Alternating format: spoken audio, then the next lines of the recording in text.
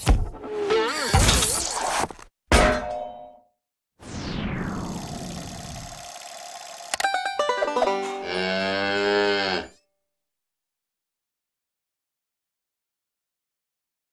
everyone, I'm Andy Neal, and this is an in and out tutorial for Final Cut Pro 10. And today we're talking about Multicam. Last year, Apple announced that they were going to support multi-camera workflows in early 2012. And that's exactly what we got with the 10.0.3 update.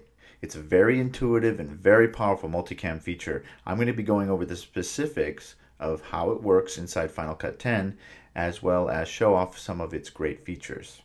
This is some footage that I have of a music video that was shot by a good friend of mine, Mark Jacobs. And you'll see that I have lots of different types of footage here. I have 1920 by 1080 footage at 2398 H.264. I've got 960 by 720 footage shot with DVC Pro HD camera. And I've also got GoPro footage at 1280 by 720. Some of it's 2997, some of it's this sort of off 5992 frame rate, and it's all H.264. And then I also have the AIF, which is the actual CD music that we're going to cut this all together with. All of these angles were shot with playback audio, and the band just played along with it, so it should match up pretty well. But to see if it does, I'm just going to select everything, and then right-click, choose New Multicam Clip, and this dialog box comes up. I'll just call this music video. And I could get into the custom settings here, but I want to just see how Final Cut does on its own without any help. I'm just going to leave this box checked. It says use audio for synchronization, and then I'm going to click OK.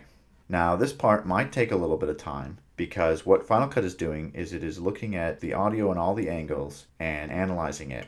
And then it's going to take each angle and match them up and synchronize them to each other angle. Depending on how many angles you have and how long each take is, this could take some time. Now what's interesting to know is that this video was actually cut on Final Cut Pro 7, and they used the multi-camera workflow for that as well. But to get to the point where they could actually edit it, they had to first convert everything into the same codec with the same frame size and the same frame rate, just so that they could create multi-clips that they could then edit to. And that took a lot of extra time.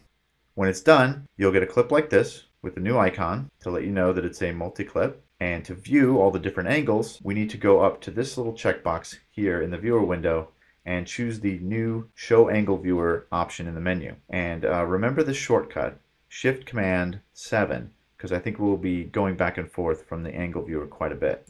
When I click that, what happens is the viewer splits into two. I now have an angle viewer and then the regular viewer.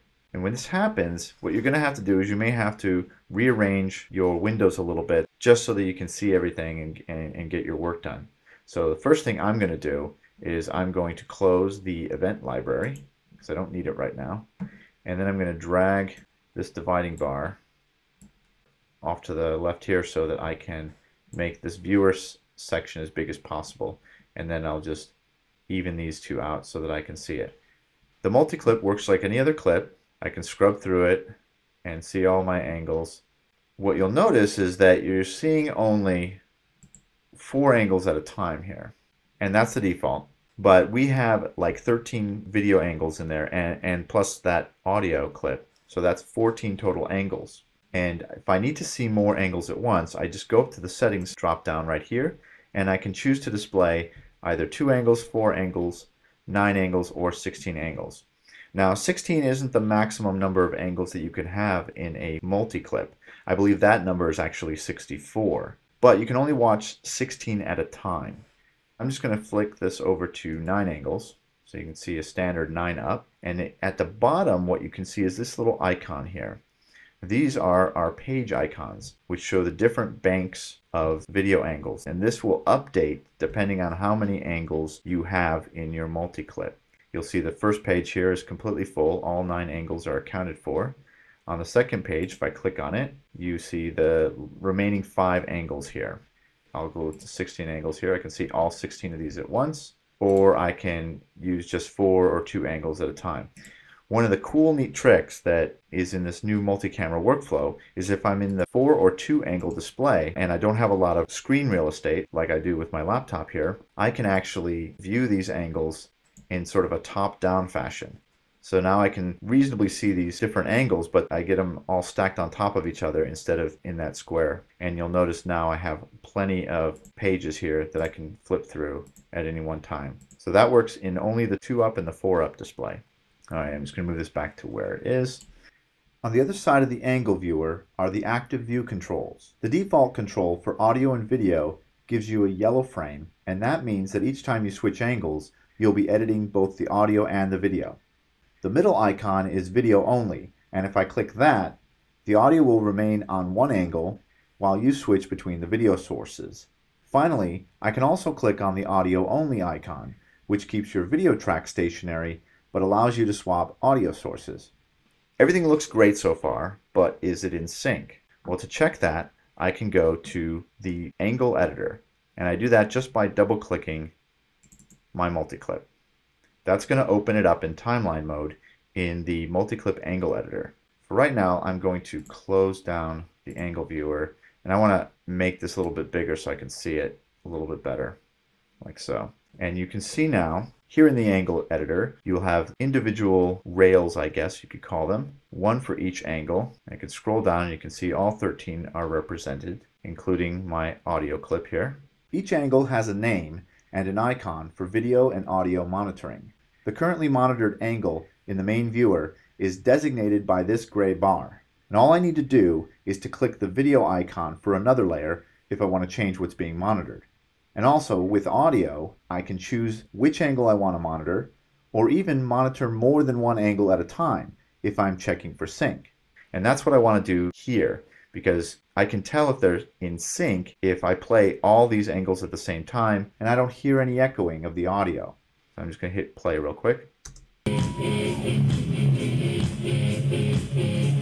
Sounds perfect. Nothing is off time. These are all perfectly in sync. Normally I check it with all 14 angles, but I did that already when I practiced this earlier and it was all in perfect sync.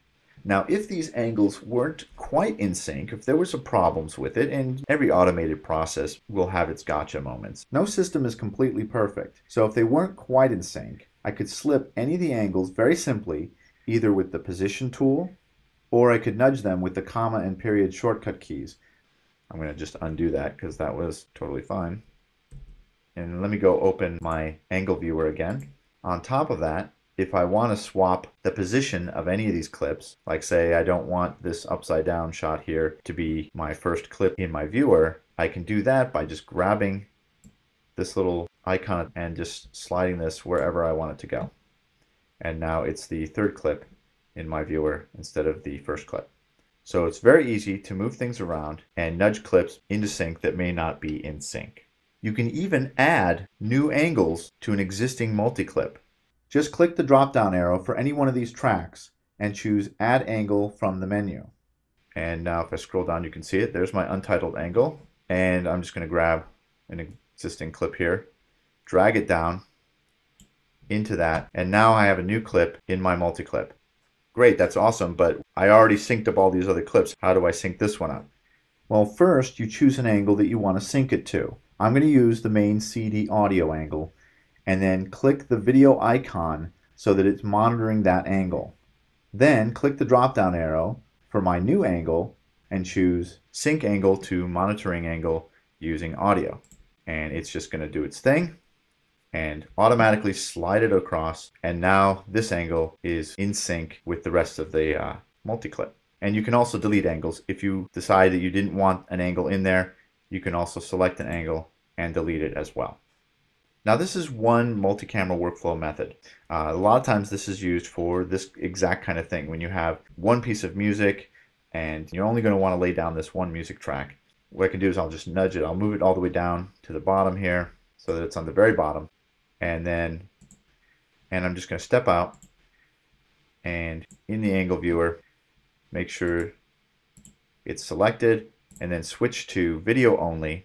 And now when I edit, I can edit all these angles together, and the only audio that I will get will be that CD audio. So that's the audio that I want. Okay, so let's take this multi-clip for a spin and see how it cuts. Move this down again. And I'm just going to lay this whole clip into the timeline by hitting W on the keyboard. And I don't want to have it draw all those thumbnails. So I'm just going to go over here and switch the timeline view to the smallest clip view. I'm just going to scrub somewhere in the middle of this. And then I'm going to hit play. And as it plays, I'm going to just click on an angle to cut the video to that angle. The song is playing fine, but I'm getting some stutter in the video, which is never a good thing when cutting between multiple camera sources. There's obviously a problem. I have 14 angles here. They're all HD clips, and my computer's having a little bit of trouble showing all those at the same time. So if you see stuttering like this and you're dropping frames, what you may want to do is switch to a proxy workflow. Now, I had brought all these clips in and I created proxies for all these clips. But to play those, you're going to have to go to your preferences. So I'm going to go up to Final Cut Pro, choose Preferences, and here you go, under Playback, you want to choose Use Proxy Media. And that's going to automatically switch over to the proxy clips, which are much lower bandwidth and should give us a little bit better playback here. Oh, much better. Look at that. And now I can just click back and forth. So as I'm cutting between these clips here, Final Cut is making these little add edits in my timeline. And I'm just going to zoom in so that you can kind of see them. They're really hard to see in this small view. So let me go and change it to a larger timeline view. And they're actually hard to see here too. But they look like little dashed lines. And they can be edited like any other clip. You can see I can grab it and I can slide the clip over, anything like that. And then inside any of these, I can swap the angle. Say I didn't like that. I didn't like using this angle at this point. I will just, click here. Oops. Actually, you have to option click it. See how it has this blade icon when you hover over an angle? Well, if you hold down the option key when you click, it will just switch the angle without creating a new edit. So now I've got this angle here. Okay, so there's a lot more to go over in part 2 of the Multicam tutorial. I'm going to show you the custom synchronization controls, how Final Cut handles non-pro sources, and a couple of things that no other multicam workflow can do.